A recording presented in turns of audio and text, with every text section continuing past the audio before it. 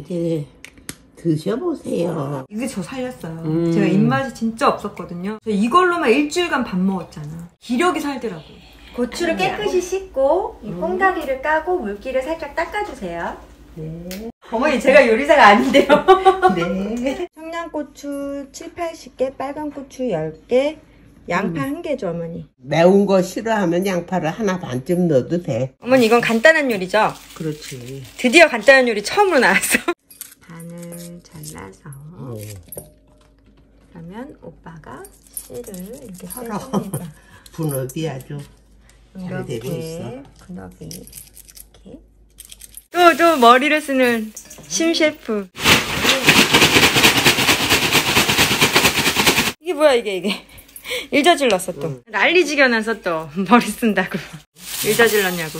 머리 있을 때 머리. 어머님에게 요리하는 건 추억이라 나중에 모자이크 하지만 내가 이렇게 어머니 얼굴 많이 찍어요. 모자이크 오빠가 해주거든요. 야 이거 어떡해? 왜? 우리 추억인데. 우리 오빠는 이런 거 켜도 얼굴에 뭐가 나. 초민감성이라 내가 화장품 실험할 때 다 오빠한테 발라보잖아. 군대 가는데 차 속에서 엄마 선블럭 챙겼지. 그러던 아들인데 맛있다고 그래도 이거 하겠냐고. 응? 나도 안 할 것 같은데. 손도 맵고 안 한다고 엄마가 아니까. 그래서 어머님이 이번에 개발한 게 그냥 이 정도만 썰어갖고 다지기에 살짝만 다지는 거. 야채도 듬성듬성 썰어냈어요. 칼질하는데 카메라 보라는 건가요? 손 자르라는 거죠? 카메라 보고 칼질 좀 해봐. 아 선수들은 그렇게 하던데. 이 정도 넣으면. 이거 다지기잖아요. 다지기. 어머님이 사주셨는데 그 노협찬. 협찬이지 엄마 협찬. 어머님 얼굴이 나오면 안 되는 건가? 와. 한 6번. 진짜 세상 편하네. 다지기로 하니까. 없어 그런데. 그래. 이게 두고도 그런데. 양파는 왜 안 다져요? 다져도 되는데 귀찮으니까 차라리 조금이니까. 양파는 4번만 다져주세요. 그러면 그 정도고 하면. 형형색색이다. 집에 있는 아무 고기나 기름 좀 많이 없는 부위로 돼지고기, 소고기 섞어도 되고. 불고기감으로 준비했습니다. 소고기. 사람들이 고기 어떻게 다지냐고 많이 물어보는데 이렇게 하신대요. 다지기로. 아, 약간 좀 잘게 썰어서. 아, 고기 조금씩 다져야 돼요? 욕심내면 시간이 더 걸려. 맞아. 우와. 이제 다져지네? 간고기 살 필요 없이 이렇게 하면 되겠다. 난 그렇게 내가 절대 간고기를 안 산다는 거 아니야. 고기는 300g 정도 넣는데 더 넣고 싶으면 더 넣고 덜 넣고 싶으면 덜 넣어도 된다고 합니다. 아보카도 오일을 웍에다 편하게.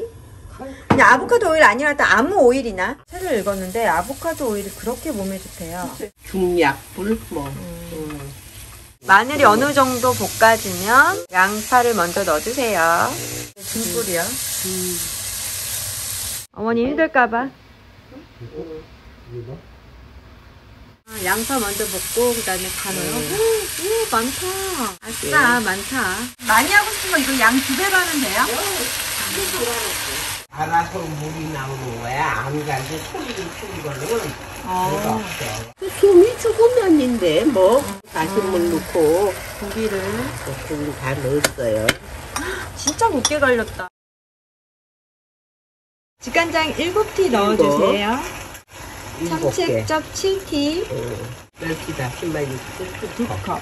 낯선생 1티 넣으면 더 맛있는데 생략 가능합니다. 이건 자연 재료예요. 물기가 자작자작해질 때까지만 끓이면 끝이에요? 승질 급하면 좀 세게 했다가 적당해지면 좀 중불로 줄였다가 물기가 없으면 좋은 사람은 이제 마음대로 하면 돼. 취향껏.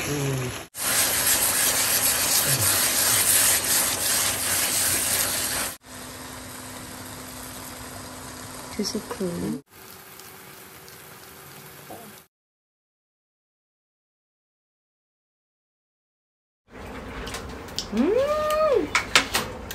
짭짤하면서 매콤하고 입맛이 확 도는 그런 맛이에요. 최고.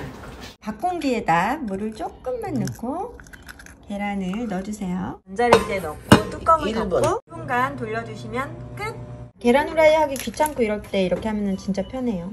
꼭지를 따고 꼭지를 반으로 갈라. 네. 그냥 동그랗게 돌아가는 거지. 네. 이걸 돌리면 빠져. 짠. 바닥에 놓고 쫙쫙쫙 돌려서 맛있는 아보카도. 아보카도가 진짜 몸에 좋아요. 피부에도 좋고.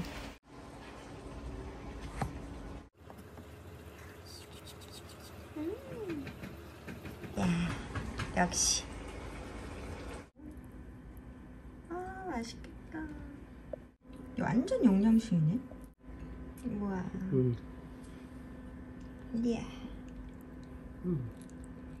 조금 넣고.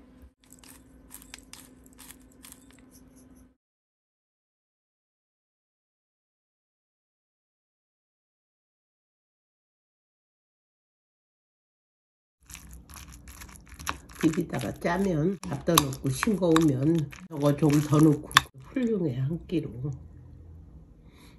저희는 항상 돌솥밥으로 먹었지 이렇게 아보카도 비빔밥으로는 처음 먹거든요. 덜 매우라고. 진짜지? 맛있어. 아, 요즘 코로나 후유증이 어머님 맛을 입맛이 몰라. 없대요. 미각을 잃고 입맛이 없다는데 그럴 때 이거 꼭 잘 챙겨 드시고 밥 한 공기 뚝딱 하셔서 영양가도 있고. 기력을 회복하세요. 나를 살리는 음식이야 이게. 어머니 너무 감사해요. 아이고 별 말씀을. 아보카도랑 하니까 더 맛있네. 또 맛있어 글쎄.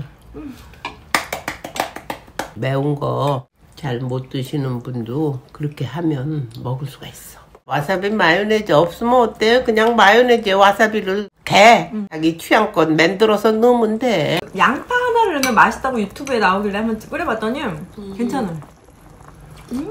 근데 하여튼 미역국 제가 끓였어요. 맛있죠 어머니? 맛있어요. 어머님이 가르쳐 주신 날개만두 사람들이 너무 맛있다는 거야. 근데 이제 만두까지는 못 만들겠고 다 냉동 만두를 하는데 만두. 댓글이 언니 이거 누가 베낄 것 같아요. 이거 어떻게 언니 특허내야 될 것 같아 막 그래요. 특히 저희 언니 막 계속 애들이 날개만두 잘 먹어요. 왜냐면 이제 코로나 때문에 외식도 못하고 하니까 집에서 맨날 날개만두 해먹고 뚝딱뚝딱 하니까. 그런데 애들이 그걸 좋아한다고. 애들이 너무 좋아요. 맛있고. 어머니 이거 누룽지 이렇게 올려 먹잖아요. 진짜 맛있어요. 아니 이걸 어디다 얹어도 괜찮아. 어디에 글쎄. 올려도 근데 다 하여튼 많이 해서 남은 거는 어떻게 보관해야 되나요? 남은 거는 한 뭐 일주일이나 뭐 끓여. 약한 불에 보글보글 끓여서 식혀서 또 냉장고에 넣고 먹지 뭐. 워낙 짭짤해서 잘 안 상하는데. 근데 일주일이면 다 드실걸요? 다 먹어. 너무 맛있어서. 네, 오늘은 저희 어머님이 저 항상 해주셨던 어머님의 맛. 저는 알지만 이제 우리 뿌니들한테 너무 가르쳐드리고 싶어서 제가 어머님 졸라서 이렇게 레시피 배웠고요. 이거 진짜 맛있어요. 밥도둑이고 꼭 해보세요. 맞죠? 너무 맛있죠? 네, 오늘도 맛있는 레시피 가르쳐준 어머님 정말 감사합니다. 오늘도 예뻐지고 부자되고 맛있는 하나네 집에 놀러와 주셔서 정말 감사하고 오늘 영상이 마음에 드셨다면 앞으로의 영상이 기대가 된다면 좋아요, 구독 알림 설정 해주세요. 감사합니다. 안녕.